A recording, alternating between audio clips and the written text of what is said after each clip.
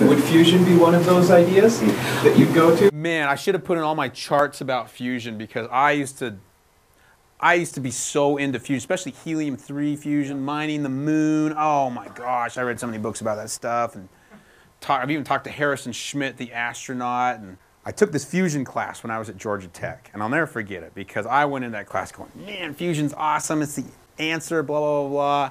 And we started studying it, and I go, man, this is really hard. And the basic reason fusion is hard is because charged particles don't want to get near each other, okay? Bare nuclei are both charged, positive charged, they want to avoid each other. And my professor had this really great way of putting it. He said, it's like playing mini golf. There's this thing in fusion called the Lawson criterion. There's 3 things that a fusion reactor has to have: density, confinement, and temperature.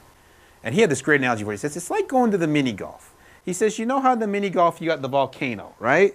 And the volcano's got the hole at the very top. And you've got to putt your ball in a way that it goes all the way up the side of the volcano and whoop, falls in the hole. He goes, okay, that's like fusion, all right? The ball is like a nucleus, and the volcano is the scattering effect. So anytime you want to have a nucleus go to another nucleus, it scatters. It rolls up the mountain and it rolls down the side, or it rolls up here and rolls down. And only when you just perfectly get it on the right angle does it go in the volcano. Now the problem with fusion, he goes, now you can't putt your ball, you can't steer the ball, and you have to have enough temperature so that it can make it all the way up the side of the volcano and fall in. And then you have to have enough balls, because you can't steer them, that they're there at the mini golf park. That's density.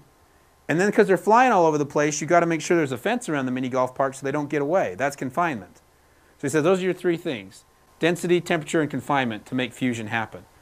I said, dude, that's really hard. So I came up with another analogy. I said, so I guess fission would be like the mini golf park, except now the volcano is flush with the ground. The hole is about this big around. The balls are going slow, and every time the ball goes in the hole, 2 more balls come out.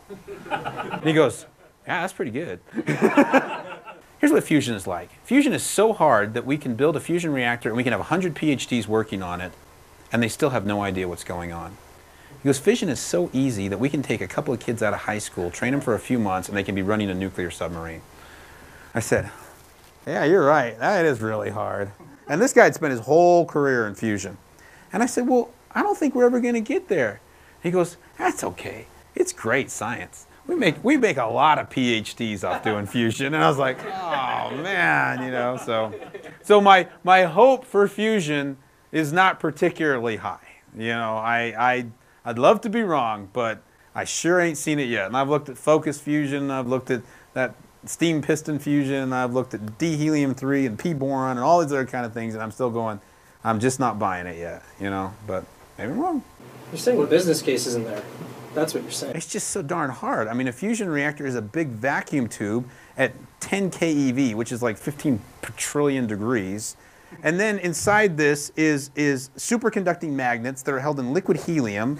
All of this is jacketed in a lithium blanket that will breed megacuries of tritium, you know, which will then be injected into this reactor, which is driven by these giant neutral ion beams. I mean, it's like, oh my gosh, could we make this thing any more complicated than it is? And even then you can't hold the confinement for more than a few microseconds in the tokamak configuration, which is the most favored and desired. So, guys, I got to sit down pretty soon. I'm just about to knock out. But what's your question? The people in Italy who did a 30-to-1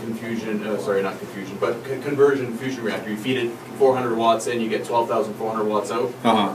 What about that? I haven't heard about that. Okay, that would be Nobel Prize material. It was all over the YouTubes. Okay. It's not, all over the inner tubes? All over. That's all over Nature, Science, and every physics journal out there. Well, it's 400 watts in, 12,400 watts out.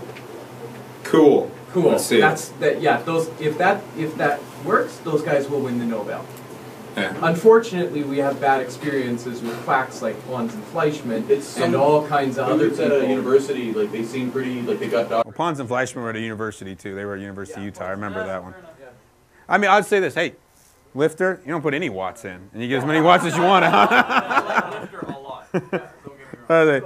Fission's pretty dang awesome. I mean, it's simple comparison. Yeah, it's very easy comparison. All right. Well, hey, thank you all so much. Had a great time.